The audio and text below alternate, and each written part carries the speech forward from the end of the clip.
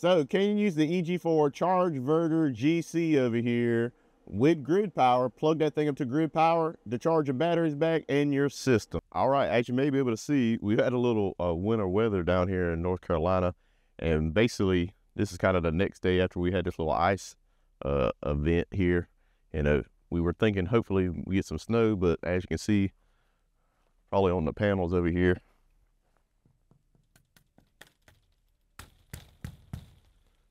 as you can see right there, mainly just ice.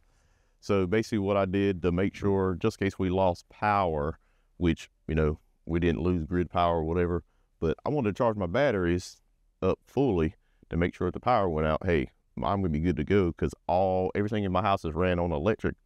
And so the Chargeverter GC, I'm gonna go ahead and show you how I got it hooked up. Basically, I just ran the plug from the Chargeverter GC over to my EV charger on the grid on my house. Basically, I had half my house running on solar. So if you don't know, basically got this part of my house over here, got a sub panel on this part of my house, this addition part, and then my main part of my house that is on the other side over here, you know, it's on my main panel, which is right on the other side of the wall here. So basically my main panel is right on the other side of the wall here. Got an EV charger here. So basically I just turned this side onto the grid because I'm back feeding from my building over here. My building right there, I'm back feeding it. As you can see that line right there, it back feeds into the sub panel in this part of the house. And then I just back feed it and feed the whole house and basically turn the grid power off over here. So I can run the whole house on solar. That's what I do a lot of times. But if you got a storm coming and you want your batteries charged, that part of the house, just running solar, but still charge my batteries back by hooking up to the EV charger port here. So I got a 50 amp plug right up here, and I just got basically an adapter here but basically it's a 30 amp plug over here. And as you can see right there, just ran it all the way over here to the building. And so got the Chargeverter plugged up, and basically I just set it to communicate with one of my batteries in my stack. I'll go in here and show you. All right, and basically what I got here, so I wanted this Chargeverter GC to communicate with one of the batteries. So I got this hooked up, and I just hooked it up to one of my Life Power 4 batteries that I don't have communicate with all the other ones. You see I got quite a few batteries. I got 2 racks over here, and then I got several of them on the ground. So I have, you know, probably about 12 or 13 of them or something like that hooked up to the master inverter over here communicating with that. And so this one that I didn't have communicating, since I wanted the state of charge on the Chargeverter over here, as you can see, it pops up and it's up there 87% right now.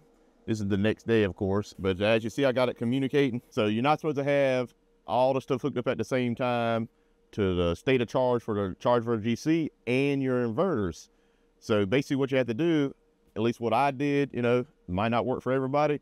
I have enough batteries where I can have plenty of solar coming into all the batteries. They're all still connected, but I don't have the communications going to every single battery. You can take one off, connect it to the Chargeverter, so you know the state of charge of your whole system, because basically it's going to be the same thing throughout all the batteries. You know, you're going to have a little difference here and there depending on how many batteries you got. But to me, that ain't a big deal. Some people like to make that a big deal. I just use the system, let the batteries go up and down. As long as you're charging your batteries fully and discharging them down to 30% sometimes, hey, the things are gonna be fine.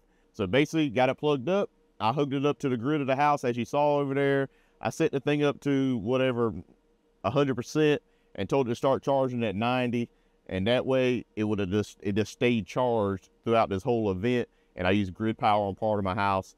Just in case the power went out, then I would have plenty of power, because it's still cold out here. It is it's almost noon the next day after the little storm we had, and it's still icy out there. It says it's 30 degrees out there now, but with the wind chill it's about 19.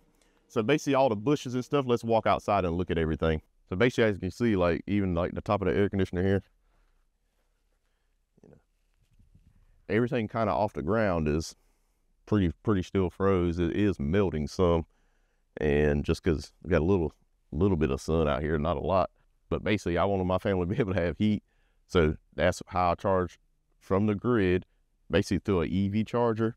And you can hook up, you can probably direct wire the thing and all that kind of stuff depending on how you have your system hooked up. But Maybe one reason it used to be in the manual, I don't think it still is, where it says not to hook it, run it to the grid, only to use it with a generator. But I don't think it says that anymore, not that I saw. So if you guys see that, hey, let me know down in the comments below. But maybe one reason it said that before had something to do with if you had grid power going into your inverter and the neutral ground bond, maybe they thought it would make a loop or something, but I don't think it will, because it's going through the DC side. I'm not an electrician, I'm just guessing. So maybe that's one reason, but I haven't had a problem with the thing. So I still highly recommend doing it, especially for emergency situations when you got a storm or something like that coming, because I want to have power when the power goes out. That's the whole reason I have backup power, is for emergencies. And as you might be able to see, it looks like it's snowing just a little bit now. Like there's got some precipitation dropping down still. So, you know, maybe by tomorrow, I think it's supposed to warm up some and all the stuff should melt, even though some of it's melting now, but you know, still 30 degrees, so it ain't gonna melt too much. It's just on like the black roof and stuff like that with the sun out. It is making it melt a little bit. But the solar panels,